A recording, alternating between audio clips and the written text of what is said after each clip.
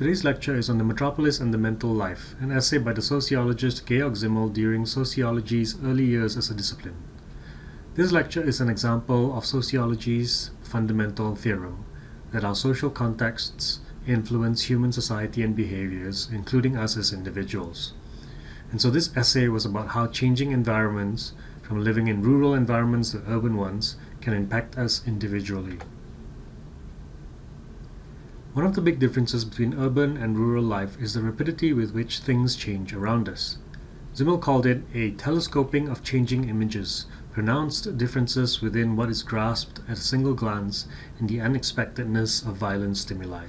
Basically, what we perceive with our senses, what we see and hear and smell and experience, all change swiftly and constantly in the metropolis. But why should that matter? Simmel argues that being bombarded with so much and so often requires much more mental energy to process. In contrast, in a rural setting, things change slowly and slightly, if at all, and so we get accustomed to our surroundings and habits, and this demands far less of us mentally.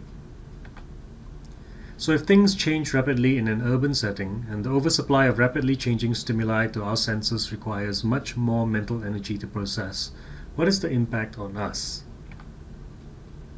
First of all, Simmel argues that engaging emotionally to all that stimuli would be overwhelming, and people in urban environments build something of a protective organ to protect themselves from being mentally and emotionally overwhelmed. Instead of responding to all this stimuli with their full emotions, there is a certain emotional distancing that happens, in which people react to all these things in a very rational, logical, and dispassionate way.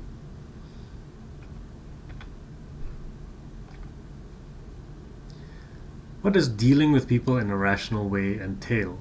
Well, one way is to deal with people and things in a very calculative way.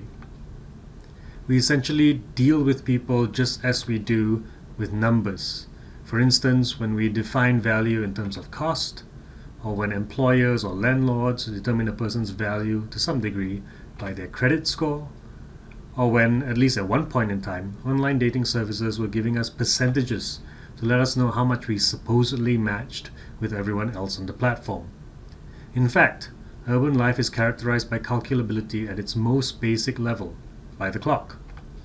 In order for any city to be able to organize and coordinate its tens of thousands of people and supply chains and production processes and activities all going on all at the same time, it has to rely on precision and punctuality, without which city life would very quickly descend into chaos.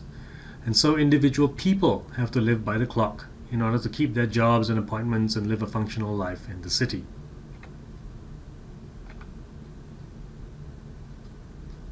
The third effect identified by Simmel is the blasé attitude, which is basically an indifference that people in cities develop towards the excess number of things and people and events going on around them all the time.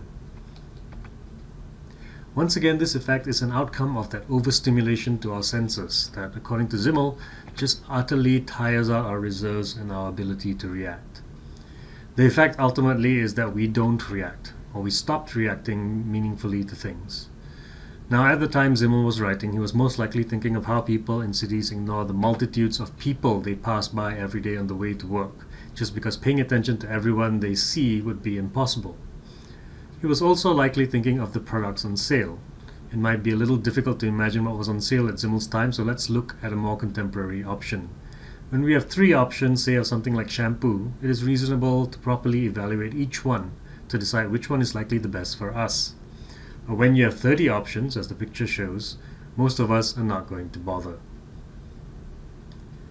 Now, Simmel was writing in the early 1900s. One might ask if today's digital world is just as much a metropolis in the same sense. For instance, with the availability of streaming platforms like Netflix, Hulu, Disney+, and HBO Max, we have thousands of options at our fingertips. On social media, we are bombarded with thousands of articles, videos, memes, and updates on an hourly basis to the point that we find ourselves scrolling past dozens, if not hundreds of things without a second thought. I still distinctly remember this one time when I was on one of the social media platforms. I won't say which because it'll make me sound old. But I remember that one of the first things I saw in my newsfeed one day was an article about a terrorist attack that had left dozens dead. And the very next featured article below it was about how hamsters should rule the world. The dissonance between the two issues was so strikingly different that if I had actually been in a state to engage emotionally with both, I would have been crying at the first, laughing at the second, and then probably having a mental breakdown right after. The fact that I didn't, and most people don't, shows just how good we have all become at numbing ourselves to the excessive number of things that we face, if not in the physical metropolis, then in the online one. A fourth effect of living in the metropolis, whether literally or figuratively, such as in the sense of our modern digitally connected society today, is what can be broadly summarized as individualism. There are at least two senses to my use of the term individualism. In one sense, it can create a sense of loneliness, which at first glance seems counterintuitive. How can one be lonely in an environment in which one is surrounded by people? The answer to Simmel lies in all the effects we have discussed before. Although we may be surrounded by throngs of people, recall that we do not engage with the vast majority of them. One might further argue that not only do we have few, if any, meaningful interactions with the vast majority of people in a metropolis, but perhaps that paradox of being surrounded by people with no one to really talk to in any meaningful way amplifies that sense of loneliness.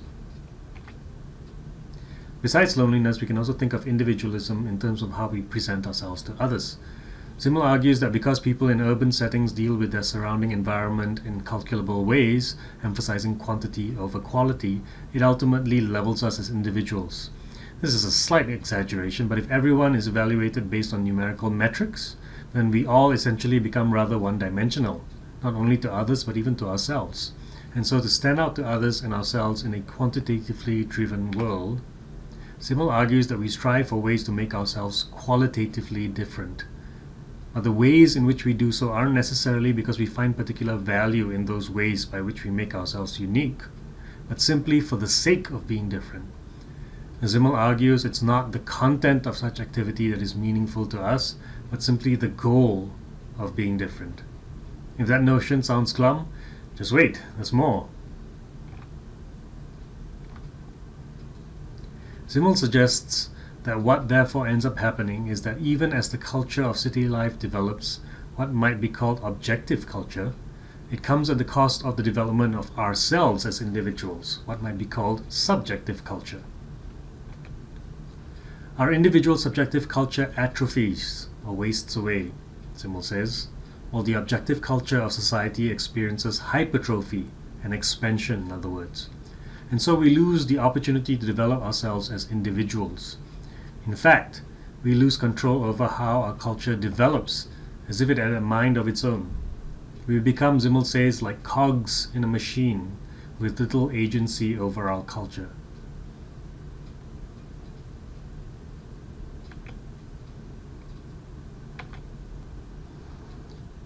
In this lecture, we have discussed Simmel's take on the metropolis and how it has created mental changes in the individuals who live in it. We first introduced the key distinction between urban and rural life, which is the surplus of rapidly changing stimuli people experience in the former that they don't in the latter, at least not to the same degree. We then discussed a range of outcomes of being bombarded with all that stimuli. We start engaging in our environment in more rationalized and intellectualized than emotional ways, assessing things around us in more quantitative or calculable ways than qualitative ways. This change in mental attitude then creates a blasé attitude towards the things around us. Perhaps partly as a result of that, we experience a heightened individualism in two senses of the word. We experience more loneliness in the crowds, and to help us feel distinct and unique, we grow a bit more eccentric. But these efforts to make ourselves distinct aren't necessarily done because we find meaning in the nature of those differences, but rather just because they are different. In doing so, Simmel feels that we end up both losing some level of control over the development of our culture, while becoming stunted in our development as individuals.